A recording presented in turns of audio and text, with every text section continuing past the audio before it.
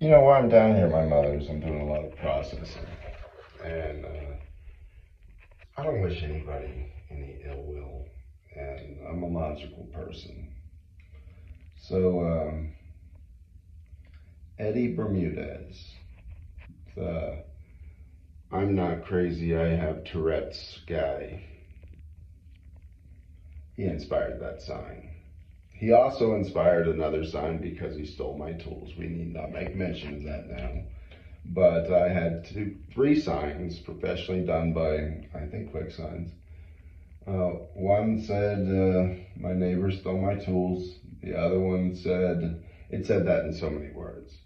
The other said, these signs are political statements. And then the last one said, I'm not crazy, comma, with a middle finger sticking up emoji.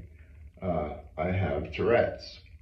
And it's a picture of me with those signs in my front yard with my beautiful, God rest her, Gunda service animal in the front yard of my city house located at 1831 North 8th Way, Ridgefield, Washington, 98642.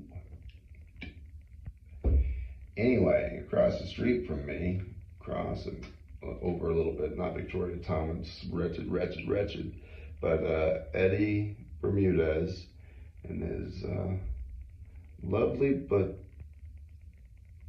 peculiar wife that Eddie told that I was enamored with, which, if you can ask Nicole, was far from the case.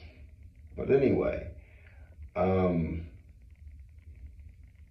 Eddie had beaten Pamela's daughter, I don't know her name, she was 13, so bad that the white part, you know, the white part of the eye was bright red, just all blood, right? And I have a complicated past, and I can't tolerate that shit, and I have Tourette's, and I can't keep my fucking mouth shut. And then Eddie turned and started shoving me, and I was like, just shake my hand, Eddie, just shake my hand. And they threw me again. I had on some fried boots, and they were some nice boots. I was like, and I just held my ground, held my ground. And then I think I said, well, Eddie, can I at least have my beer? And I drink beer with a screw top on it. So he picked it up and swung it at my head, and then turned around to go get it, and then I turned back around to Eddie and I said something, I don't know what it was, and then I was thrown from behind, and I turn around and it's fucking my best friend from the army, the one I would have taken a bullet for. And he says, what, you want us both to kick your ass? And I said, what the fuck, dude? Dude, I'd take you off at the knees. And they called the cops on me. And the cops came and they arrested me for harassment, threats of violence. Now, okay, take you off at the knees. Do a Google search on it. It's an idiom. It's a common idiom. It means to humble somebody or disempower them. Right? It's very similar to pull the rug out from underneath you. You're not quite literally going to pull the rug out from underneath somebody, let alone to arrest them and put them in jail for 10 days. And then later in the trial where my best friend testifies against me, Eddie did okay in his testimony, but what a douche. Anyway, Bauman testified that what I meant by taking him off at the knees was that I was going to get a pump-action shotgun that I had purchased at Walmart, and I was going to blast him in his kneecaps. Now, after we had that exchange in the street, I went into my house for several hours, I want to say, a significant period of time. And then later I was on my front porch with Gunda, who had to go pee. So we walked down into the front yard. I don't remember what the exchange was about. Pamela said that she was getting toilet paper. But they called the cops on me, and I knew not to go outside, that I would get arrested. But I went outside. I think Gunda was with me everywhere. I went on time, so Gunda was out there too. We were sitting on the front porch, and Sergeant Bone, the name is very fitting. I think at the time he was just Officer Bone. Bonehead, but just Officer Bone. Came with Officer Gibson, fucking douchebag Barney Fife motherfucker. He's not even Barney Fife, because this dude's vindictive and cruel. Barney's not vindictive and cruel, he's just incompetent. This guy's incompetent, vindictive, and cruel, and you should really check into him. Officer Nathaniel Gibson of the Ridgefield PD. But anyway, I got a lot of beef with Ridgefield. A lot of beef with Ridgefield. I lost what I was talking about. Bauman testifying that I would shoot him in the kneecaps. Anybody that knows anything about me knows that I don't have any guns. I'm always like, no guns around me. Guns around you. I want everybody to carry guns, just not me. I cultivate cannabis. I can't have that around because then it turns into a big felony. But I did cultivate cannabis at the time. I think I even had plants in my garage when I went to trial. But, yeah. Fucking Victoria Thomas's mother. I don't remember her name. What a wretched soul.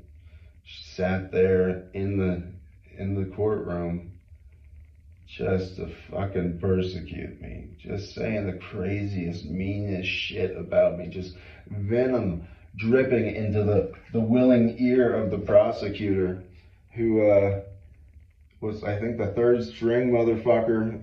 I forget his name right now. It'll come to me because I'm gonna have him fucking disbarred. It's because of him that all of this shit happened. Him and fucking Judge Bennett. Judge Bennett of fucking Battleground, Washington. He and Judge Collier, they need to be stripped of all fucking titles, all fucking dignity. I mean, what they did, they both ordered me up to fucking Western State Psychiatric Hospital simultaneously against my will. Both of them did that. One for a 15-day competency and one for a 45-day restoration. And, you know, the day that he ordered me up there, I was in front of him with attorney Lisa Toth, who handled the mental health court in Clark County. So she was my attorney. And under her representation, I was ordered up to Western, but I think me being guilty of this would be a technicality. A technicality at best. But I was arrested for driving while suspended. I would say it was more a clerical error, but fuck the state of Washington. I still have it on my driving record. Not driving while suspended, but leaving a motor vehicle running while unattended is on my criminal record. But anyway, what was I saying? I was saying that he asked me if I wanted Miss Toth to represent me, and I said no. I'm going to represent myself on the matter. So I went back with that fucking wretched Scott, whatever his name is, prosecutor, and I told him the whole fucking story. And woohoo! And I said, tell you what, I know you're just interested in money, you cocksucking leech. So I'm embellishing a little, sorry. The whole thing was recorded. I said, I know you're just interested in money, so I'll just fucking pay your fine. What is it? I said, I don't want anything that's going to raise my insurance rates. So you pick what it is, as long as it's not a moving violation I'll pay the fucking fine. What are you looking for? $325 or whatever it was. I agreed to pay it. And we went out there, and the judge asked me if I pled guilty to, I think, humping a squirrel in the no squirrel zone or something like that. And I said, sure. And he ordered me to pay the fine. I think I might have even paid cash at that time. And then he said, but now I need to tell you, Mr. Hensley, that the court still views you as incompetent, even though we just treated you like you went out and negotiated rather shrewdly with the prosecutor, came back. I stripped you of your fucking money because I'm living off the public dole and really ill representing my community. So you go ahead and put your money in my coffers, Mr. Hensley, but now I'm afraid you're crazy again, so we're going to send you up to fucking Western State Psychiatric Hospital against your motherfucking will. And why he didn't say that to me, I sat there fucking utterly astounded. Utterly astounded. I think that's on video, meaning that court interaction. Man, I got a lot of videos with me yelling at fucking Judge Bennett and Battleground on my AJ channel. I had another one, Mitigated Chaos. And that was when I was arrested in 2019. I think my final arrest was March 23rd, 2019. Mitigated chaos. What does that tell you? That means that I understand that there's a lot of chaos around me and I'm trying to mitigate it.